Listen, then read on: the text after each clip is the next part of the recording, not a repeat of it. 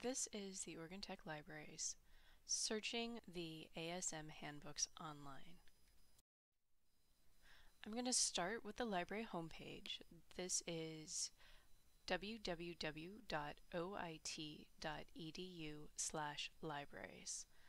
If you go to Electronic Resources, which is under Quick Links on the right-hand side, you'll have a couple of different options.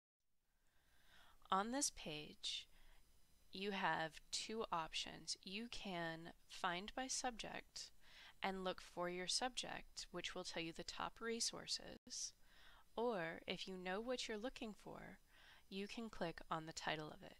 Here we're just going to click on ASM Handbook. This is what the ASM Handbook online looks like once you log in. Your login information is the same thing you use for all Oregon Tech. Your first name, your last name, and then your password.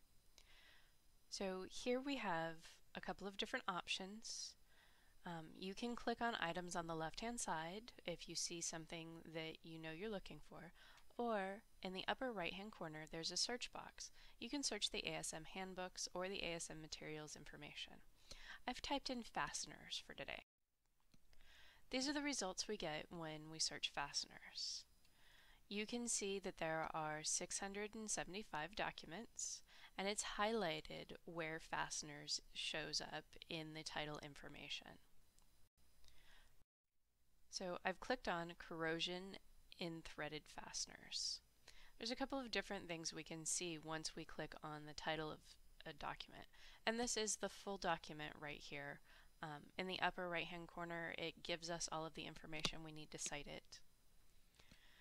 Right here on the left hand side of the page, we can see our article and how it fits in with the articles around it. So if you find something that's similar to what you're looking for, go ahead and look at the articles that are around it, and it's going to have more information. You can also see that things are linked as you're reading through it. So if you find something as you go through it that you think you want to follow up with, go ahead and click on it and it takes you to that article or where that information is mentioned again. And then up here at the top of the page you have multiple different options. So you have print page, which would allow you a print copy of this that you can then save or actually print out.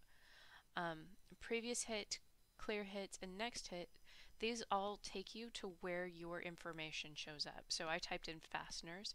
Everywhere that fasteners is highlighted is a hit, so by clicking the next hit, it will take me lower on the page under crevice corrosion. The other things you can do are bookmark the page or go back to your search results. Further down in the same page, it has lots of graphics and charts just to explain a little bit further. I find these helpful. It's important to note that these are copyright, so you cannot use them in your papers, but you can rewrite the information into another visual format. And then all the way at the bottom, it's going to go ahead and give you what has been cited in this section. The other options down here at the bottom are previous section in this article and next section in this article. So that's where you can go to the next or the previous on the left hand side as well.